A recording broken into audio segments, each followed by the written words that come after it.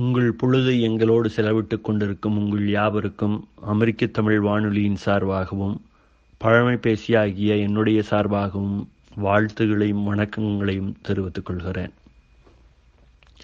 தமிழர் வாழ்வில் நிலாச்சோறு நாள், தைப்பூச நாள் மிகவும் ஒரு சிறப்பான தனி இடத்தை பெற்ற நாட்கள். அதுகளை பற்றி தான் உங்களோட நான் இப்போ பேச போகிறேன். தைப்பூசம் அப்படின்னால எங்கூர் சாலையில் கூட்டம் அலை மோதும். எப்படி தமிழ்நாட்டிலிருந்து சபரிமலைக்கு சாரசாரியாக மக்கள் போகிறாங்களோ அதே போல் மலையாள தேசத்திலிருந்து மக்கள் சாரசாரியாக எங்கூர் வழியாக தைப்பூசத்தின் போதும் பங்குனி உத்திரத்தின் போதும் போவாங்க. குறிப்பாக தைப்பூசத்துக்கு ஒரு 10 நாள் 15 நாள் முன்னாடியே மக்கள் நடைப்பயணமாக எங்கூர் வழியாக போகிறத நாங்கள் பார்ப்போம். எங்கள் ஊர் மேடான நிலப்பகுதி. அன்றைய காலகட்டத்தில் அவ்வளவு குடிநீர் வசதி கிடையாது. மக்கள் அல்லலூறுவார்கள். அப்படி இருந்தாலும் பக்கத்து ஊர்களில் போய் தேவையான குடிதண்ணீர் கொண்டு வந்து வச்சுக்கிட்டு அவங்க சாலைகளில் போய் நீர்மோர் பந்தல் போடுறவங்க போடுவாங்க. குடிதண்ணீர் பானைகளை வச்சுட்டு ஏதோ ஒரு நேரத்துக்கு போய் வர்றவங்களுக்கு ஒரு குடம் தண்ணி 2 குடம் தண்ணி கொடுத்துட்டு வர்றவங்க வருவாங்க. பானக்கம்னு ஒரு குடி பானம் உண்டு. அதாவது புளியை கரைச்சி அது கரும்பு சக்கரை போட்டு கலக்கி அந்த வெயிலில் வர்றவங்களுக்கு கொடுப்பாங்க. இப்படியெல்லாம் எங்கள் ஊரில் அந்த நடைப்பயணமாக வர்றவங்கள கவனிச்சுக்கிறது, விருந்தோம்பல் அப்படிங்கிறது 2 கலந்து இருந்துச்சு. எங்கள் ஊரில் சத்திரம்னு ஒன்று உண்டு. ஊர் தலைவாசலையே இருக்கும். அந்த சத்திரத்தில் ஆண்டு முழுமைக்கும் வர்றவங்க தங்கிக்கலாம். அப்படிதான், அதுக்காக தான் அந்த சத்திரம் இருந்துச்சு. ஆனால் இந்த தைப்பூசம் அந்த நாட்களில் நடைப்பயணமாக நிறைய வர்றதுனால அதில் இடம் இருக்காது. அதனால் அதுக்கு பக்கத்தில் இருக்கிற மரங்களுக்கு கீழே மரநிழல்களில் வந்து ஓய்வெடுப்பாங்க, உறக்கம் கொள்வாங்க. அப்படியானவர்களுக்கெல்லாம் வீடுகளில் அங்கங்கே இருந்து உணவு சமைச்சு போடுறதும் வழக்கத்தில் இருந்துச்சு. நாங்கள்லாம் அதுலையெல்லாம் போயிட்டு வேடிக்கை பார்ப்போம். அப்பப்போ அவங்க தூங்கும்போது அந்த காவடிகள் விதவிதமாக இருக்கும். அந்த காவடிகளில் இருக்கிற அந்த மயிர்பீலி, மயில் தோகை இருக்கும் இல்லைங்களா, அதிலிருந்து அப்படியே ஒன்று உருவிடுவோம். உருவி வந்து வீட்டில் சேகரம் செய்து வச்சுட்டு அந்த பருவகாலம் முடிஞ்ச உடனே எனக்கு இவ்வளவு சேர்ந்துருக்கு, உனக்கு எவ்வளவு சேர்ந்துருக்கு அப்படின்னு ஒருத்தருக்கு ஒருத்தர் ஒப்பிட்டு பார்த்து மகிழ்ந்து கொள்கின்ற நாட்கள் எல்லாம் கூட உண்டு. ஊரில் இருக்கவங்க, அந்த அக்கம் பக்கத்தில் இருக்கவங்க எங்கள் பாட்டியை எல்லாரும் நாடி வருவாங்க. அதுக்கு என்ன காரணம்னு கேட்டிங்கன்னா, இவங்க நல்ல நாடோடி பாடல்கள்லாம் நிறைய பாடுவாங்க. அன்றைய தைப்பூச பௌர்ணமி அன்னைக்கு நிலாச்சோறு நாள் கடைபிடிப்பதும் உண்டு ஊர்களில். நிலாச்சோறு நாள் அப்படின்னா அக்கம் பக்கம் இருக்கவங்க எல்லாம் அவங்கவுங்க வீட்டில் சமைச்சதை பலகாரங்களை எடுத்துகிட்டு வருவாங்க. ராத்திரி 7-8 மணிக்கு ஏதாவது ஒரு வீட்டில் பெருவெளியில் நல்ல சாணம் போட்டு வலிச்சு விட்டு அந்த தரை வந்து இதற்காகவே முன்கூட்டியே எல்லாம் துப்புரவாக்கி தயாராக இருக்கும். எல்லாரும் அந்த நேரத்துக்கு வருவாங்க. வந்து முதல்ல சாணியிலேயே ஒரு பிள்ளையார் செய்து அந்த பிள்ளையாருக்கு படையல் இருக்கும். அதை ஒட்டி வீடுகளிலிருந்து வந்த உணவுப் பொருட்கள்லாம் அவங்கவுங்க பாத்திரங்களில் பானைகளில் அப்படி வைப்பாங்க. அதை சுற்றியும் பார்த்தீங்கன்னாக்கா உலக்க வச்சுருக்கோம். செவ்வக வடிவில் அங்கங்கே உலக்க, அதாவது அந்த உலக்கைக்குள்ள அந்த எல்லைக்குள்ளே வச்சிடணும். எல்லைக்கு வெளியில் உங்களுக்கு ஒன்று கூடி கும்மி அடிக்கிறது, விளையாட்டுகள் விளையாடுறது அப்படிலாம் நடக்கும். இரவு முழுக்க ஒருத்தருக்கு ஒருத்தர் பேசி அதுகளை சாப்பிட்டு மறுபடியும் கும்மி அடித்து மறுபடியும் சாப்பிட்டு மறுபடியும் குடித்து அப்படி இரவு முழுக்க உங்களுக்கு கொண்டாட்டம் போயிட்டுருக்கும். அது நிலாச்சோறு. குறிப்பாக தை மாதமும் சித்திரை மாதமும் பௌர்ணமிக்கு நடக்கும். அப்ப அந்த பகுதியில் வாழ்கிற மக்களுக்கு நெருக்கமான இந்த குன்றேறி குமரன் வழிபாட்டு பாடல்கள்லாம் ரொம்ப இயல்பாக அந்யோன்யமாக நெருக்கமாக இருக்கும் மக்களுக்கு. அப்படியான ஒரு பாட்டை தான் எங்கள் பாட்டி பாடி நான் கேள்விப்பட்டிருக்கேன். இது அந்த காலகட்டத்தில் இருந்த ஒரு பண்பாட்டையும் நம்மளுக்கு உணர்த்துற மாதிரி இருக்கும். காலை நல்ல பூசைகிற்கு கை குழந்தை போல் இருப்பார் வேலாயுதம், பட்டப்பகல் பூசைகிற்கு பண்டாரம் போல் இருப்பார் வேலாயுதம், சாயங்கால பூசைகிற்கு தண்டாயுதபாணி போல் இருப்பார் வேலாயுதம், பொழுதோட பூசைக்கு வேலாயுதம் பொன்னுருவம் போல் இருப்பார் வேலாயுதம், மலைமேல் குடியிருப்பு மலையாளம் பார்த்திருப்பார் வேலாயுதம், சிலைமேல் குடியிருப்பு தேசமெங்கும் பார்த்திருப்பார் வேலாயுதம் அப்படின்னு சொல்லி அந்த பழனி மலையில எப்படியெல்லாம் முருகனுக்கான அந்த ஒப்பனைகள் இடம்பெறும் அப்படிங்கிறத இந்த பாட்டு மூலமாகவே சொல்லுவாங்க. அப்புறம் ஏற்கனவே நான் சொன்ன மாதிரி கேரளாவிலிருந்து பாலக்காடு அந்த பகுதியில் இருக்கிற மக்கள் சாரையாக பழனி எங்கூர் வழியாக போவாங்க. அதை ஒட்டியோட ஒரு நாடோடி பாடல் அவங்க இப்படி பாடுவாங்க. எப்படி பாடுவாங்க அப்படின்னா, ஆற்காட்டு மூலையில சுப்பையா உனக்கு 5 லட்சம் காவடியாம், காவடி வருகுதுன்னு சுப்பையா நீ கரடேறி பார்த்தாயோ. ஏன்னா கரடுன்னா அங்கங்க கரடுகள்ல முருகன் கோவில் இருக்கிறத நம்ம இன்னைக்கும் பார்க்கலாம். அப்படி காவிடி வருகுதுன்னு சுப்பையா நீ கரடேறி பார்த்தாயோ, பாலக்காட்டு மூலையில சுப்பையா உனக்கு 10 லட்சம் காவடியாம், காவிடி வருகுதுன்னு சுப்பையா நீ கரடேறி பார்த்தாயோ, ஊசி படர்ந்து மலை சுப்பையா உனக்கு உத்தராட்சம் காய்க்கும் மலை, பாசி படர்ந்த மலை சுப்பையா உனக்கு பங்குனி தேரோடும் மலை, காவிடி தோன்று மலை சுப்பையா நீ எனக்கு காட்சி தரும் நல்ல மலை, சேவடி வந்தடைந்தேன் சுப்பையா நீ எனக்கும் திருவருளும் தந்தடைவாய் அப்படின்னு சொல்லி அந்த பாடல் நீண்டு கொண்டே போகும். இப்படியெல்லாம் தான் பாடி அவங்க அந்த நிலாச்சோறு நாள் கடைபிடிப்பாங்க. தை பூசம் அப்படிங்கிறத தொட்டு நடைபயணமாக பழனி போகிறவங்களும் உண்டு. நாங்களும் முதல் நாளே போயிட்டு வந்துடுவோம், இல்லைன்னா அன்னைக்கு போவோம். அப்படி போகும் பொழுது உங்களுக்கு வழியில் அங்கங்கே கொய்யா மாங்காய் இதெல்லாம் கிடைக்கும். அதில் அப்படியே தின்னுக்கிட்டு சண்முக நதியில் போய் குளிக்கிறது, நீச்சல் அடிக்கிறது, அங்கே கொட்டு முழக்கு அங்கங்கே அந்த ஊர் காவடி இந்த ஊர் காவடி அப்படின்னு சொல்லிட்டு வாத்திய இசைகளினூடே நிறைய ஆட்டங்கள் ஆடுவாங்க. அந்த காவடி ஆட்டத்திலேயே நிறைய ஆட்டங்கள் உண்டு. காவடின்னு சொன்ன ஒரு 36 வகையான காவடி, பன்னீர் காவடி, புஷ்ப காவடி, அழகு காவடி அப்படின்லாம் உண்டு. ஆடுறதுலையும் அப்படிதான், உங்களுக்கு சுழன்று ஆடுதல், வளைந்து ஆடுதல் அப்படியெல்லாம் உண்டு.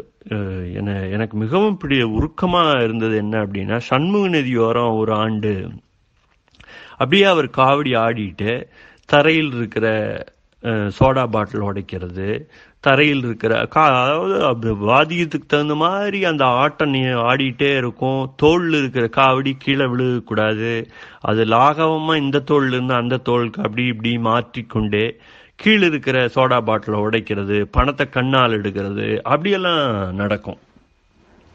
ஏணி மேலே போய் ஏறி நின்று வயிற்று மேலே இருக்கிற காவடியை அப்படியே தோலுக்கு கொண்டு வர்றது, இப்படி ஒரு துணிகரமான நுட்பமான ஆட்டங்கள்லாம் இடம்பெறும். அப்படிதான் காவடி ஆட்டம், அழகாட்டம், பறவை காவடி இதெல்லாம் நாங்கள் சிங்கப்பூரில் பார்த்தோம். சிங்கப்பூருங்கன்னு தான் எனக்கு தமிழனுடைய அடையாளம், தமிழருன்ட்டு இல்லை, ஒருத்தருக்கு ஒரு அடையாளம் அப்படிங்கிறது எவ்வளோ முக்கியங்கிறது நான் உணர்ந்துக்கிட்டேன் ஒரு சம்பவத்தின் வாயிலாக. எப்படிங்கன்னா, நான் சிங்கப்பூர் போனப்ப வேலைக்காக அக்டோபர் மாதம் நான் போனதாக நினைவு. ஜனவரியில் உங்களுக்கு தைப்பூசம் வருது, அதெல்லாம் எதுவுமே நினைவில் இல்லை. ஊர் புதுசு, வேலைக்கு போயாச்சு. அன்று எனக்கு மாலை வேலை, அதாவது மாலை 5 மணிக்கு போயிட்டு பின்னேரம் இரவு 2 மணிக்கு வீட்டுக்கு வரக்கூடிய ஒரு வேலை.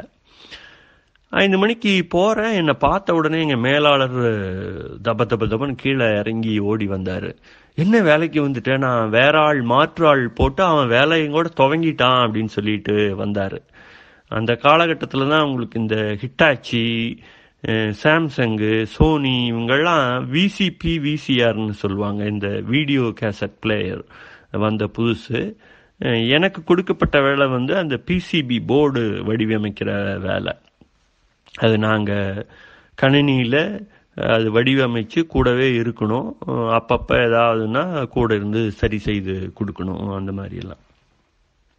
அதுக்காக தான் மாலை நேரம் வேலைக்கு போனது. இவர் ஓடி எப்படி நீ வந்த அப்படின்னு பதட்டம் அவருக்கு, என்ன செய்யறது அப்படின்ட்டு. ஏன்னா மாற்றாள் வந்தாச்சு. என்ன அப்படின்னு, இன்னைக்கு நீ வரமாட்டேன்னெல்லாம் நினைச்சேன், இப்படி நீ வந்திருக்க, என்ன எப்படி எப்படி உனக்கு தேவையில்லையா அப்படின்லாம் அவர் பதற்றத்தோட கேட்குறாரு. என்னன்னு கேட்டால், அன்னைக்கு தான் தைப்பூசம். சிங்கப்பூரில் தமிழர்கள் தைப்பூசம் வெகுவாக கொண்டாடப்படுகிற ஒரு வாடிக்கை. அவங்க அந்த லிட்டில் இண்டியா ஜலன் பஜார் பக்கம் ஒரு பெருமாள் கோவில் இருக்கும், அதுக்கு முன்னாடியிலேருந்தே சாலைகள்லாம் அந்த ஒரு சில சாலைகள் வந்து மறிக்கப்பட்டிருக்கும். அதில் உங்களுக்கு சாரையாக காவடி எடுத்துக்கொண்டு, வேல் காவடி வேலெல்லாம் எடுத்துட்டு உணர்வு பூர்வமாக அரோகரா போட்டுட்டு முருகன் கோவிலுக்கு போகிறது வாடிக்கை. ரோடெல்லாமே பிளாக் பண்ணிடுவாங்க, சாலைகள் மறிச்சிருவாங்க. அப்புறம் இதுக்கு சரி நானே போகிறேன் அப்படின்னு சொல்லிட்டு நான் வீட்டுக்கு திரும்பி போகாமல் நண்பர்களோட எல்லாரும் வந்தோம். வந்து அந்த காட்சிகளை வேடிக்கை பார்த்தது நினைவு. அப்போ ஒரு தேர் மாதிரி ஒன்று போகும், அதிலிருந்து குக்கிகளில் அவர் முதுகில் அழகு குத்தி பறவை மாதிரி அவர் அப்படியே போனதை நாங்கள் பார்த்தோம். அப்போ தான் இது பறவை காவடி அப்படின்னு அறிமுகப்படுத்தினாங்க. இப்படி அடுத்தடுத்த ஆண்டுகளில் நாங்கள் தவறாமல் அந்த முருகன் கோவில் தைப்பூச திருவிழாக்களில் கடந்துக்கிட்டோம். ஒரு ஆண்டு மலேசியா ஜோகர்பார்லேருந்து எல்லாம் அங்கே தமிழர்கள் எப்படி தைப்பூசத்தை கொண்டாடுறாங்க அப்படிங்கிறத நேரடியாக போய் பார்த்தோம். அதற்கடுத்து டொரண்டோவில் நாங்கள் பல்கலைக்கழகத்தில் படிக்கும் பொழுது அங்கு வாழும் ஈழத்தமிழர்கள் எப்படி உணர்வு பூர்வமாக தைப்பூச திருநாள்களில் கலந்துட்டாங்க அப்படிங்கிறதையும் நாங்கள் பார்த்தோம். இப்படி அந்த தமிழர்களுக்கு மிக நெருக்கமான ஒரு நாள் தான் இந்த தைப்பூச நன்னாள். எங்கள் ஊர் அப்படின்னீங்கன்னா, நான் பிறந்த ஊரான அந்தியூரில் எல்லாம் பழனியை நோக்கி சாரையாக எங்கள் ஊர் வழியாக நடைபயணிகள் செல்வதால் அந்த ஊரில் அறப்பணிகள் மிகையாக நடைபெறும். இப்படி நடைப்பயணமாக வருகிறவர்கள் யாராக இருந்தாலும் அவர்களுக்கு தேவையான உணவு, குடிநீர் இதெல்லாம் கொடுப்பது அப்படிங்கிறது ஊரில் இரண்டரை கலந்துருந்துச்சு. அதுக்கப்புறம் நான் பள்ளி பருவத்தில் நாங்கள் வேற ஒரு ஊரில் இருந்தோம். அந்த ஊர்கள் தான் வாகத்தொழுவு, வேலூர், சலவநாயக்கம்பட்டி, புதூர் அப்படிங்கிறது. அந்த பகுதியில் இருக்கிற மக்களுக்கும் இந்த குன்றேரி குமரனுக்கும் உண்டான ஒரு தொடர்பு மிகவும் நெருக்கமானது. எப்படின்னு கேட்டிங்கன்னா, ஒவ்வொரு மாதமும் கிருத்திகை அப்படிங்கிற நாளில் முருகனை சென்று வழிபடுவது அப்படிங்கிறது அவங்க வாடிக்கையாக இருந்தது.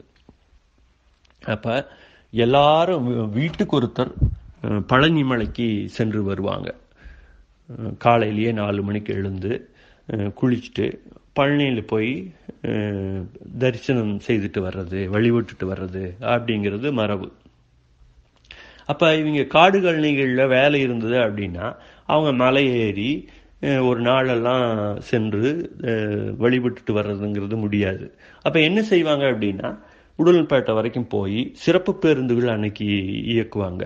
அந்த சிறப்பு பேருந்துகளில் ஒன்றை பிடிச்சு பழனிக்கு போய் கீழேயே அடிவாரத்திலேயே ஆவினன்குடி அப்படிங்கிற, அதுதான் அறுவடை வீடுகளில் ஒன்று, அந்த கோவில்லையே முருகனை வழிபட்டுட்டு அங்கே மிகவும் உணர்வுபூர்வமாக உற்றார் உறவினருக்கு, ஊரில் இருக்கிறவங்களுக்கு, உடன் வேலை செய்கிறவர்களுக்கு கொடுப்பதற்கென்று பழனி பஞ்சாமிர்தத்தை வாங்கிட்டு திருநீர் அந்த மஞ்சள் வண்ணத்தாளில் இருக்கும், சித்தநாதன் சன்ஸ் அப்படிங்கிற ஒரு நிறுவனத்தில் இன்னும் அதை நினைக்கும் பொழுதே நம்மளுக்கு அதனுடைய மனம் நாசிகளில் பூவதை உணர முடியுது.